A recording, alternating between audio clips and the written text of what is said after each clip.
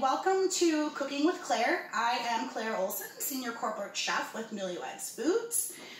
Today we are in my home kitchen in the beautiful western suburbs of Chicago, and I am going to walk you through a recipe. We are celebrating not only National Soup Month, but it is also National Slow Cooker Month. So what a perfect way to highlight both of those. We are going to make a soup in a slow cooker.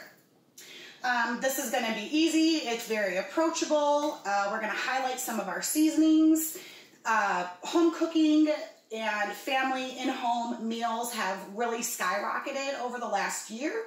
So this is a perfect way to start something in the morning. It's going to cook all day, and then your family is going to be able to sit around to a really delicious, comforting meal in the evening. And comfort cooking has also it's going to be a trend this year, and I think people are going to really embrace it. So this is going to be a perfect recipe for that.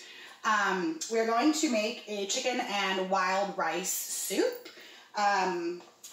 Over the last decade, Newlyweds has seen an increase of low sodium requests from a lot of our customers. So now it's just our scientists and sales, when they're getting requests, it is just another criteria that we talk about and that we ask just right off the bat. Do you have any sodium restrictions?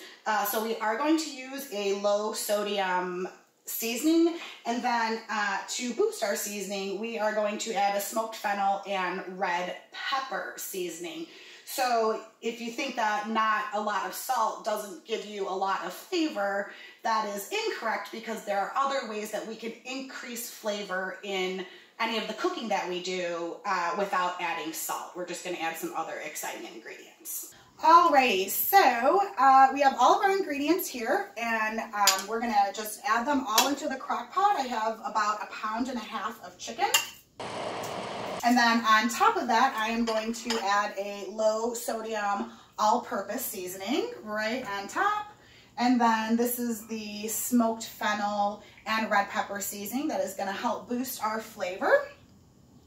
And then I do have about 1.5 cups of onions that we're going to add.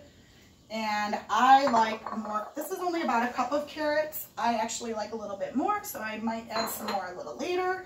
And then we have about 1.5 cups of celery. On top of that, we are going to add in 8 cups of chicken broth, just right on top, all the way in. And then this guy is going to get covered, and we are going to put him on high, and he's going to cook for about 4 to 6 hours on high. When the chicken is cooked through, we are going to pull the chicken out, and we're going to make this chicken and wild rice soup. We're going to thicken it up towards the end with just a little bit of flour, and then I'm going to put in pre-cooked wild rice, just because I don't want this wild rice to absorb any of that delicious broth. So come back in a little bit and we'll finish the soup off.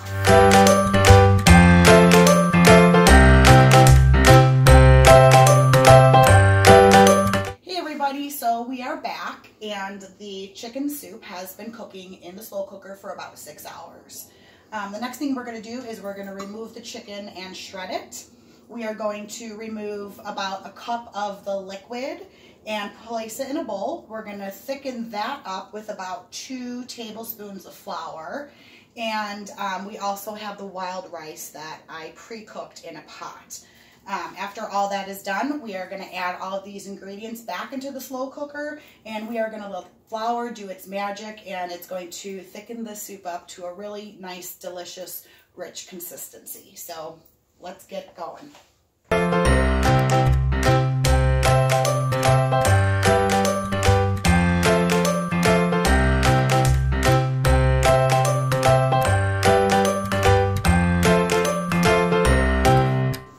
Everybody, so the soup has continued to cook for about another 30 to 45 minutes, and it has a really great consistency with just that little bit of flour that we added.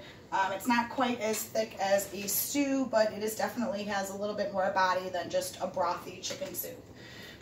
So I pulled some out here. I'm gonna give it a little taste, see what we've done. And I think it's awesome. I think cooking with a low sodium seasoning is fantastic. It's a great way to keep your dish healthy. And by adding that fennel and red pepper seasoning, we boosted the savory notes. So this is a really awesome combination. I know what I'm having for dinner tonight. So I just want to say thanks so much for joining me in my kitchen today. And if you have any questions, please feel free to reach out to your account manager, and I look forward to next month. See you guys.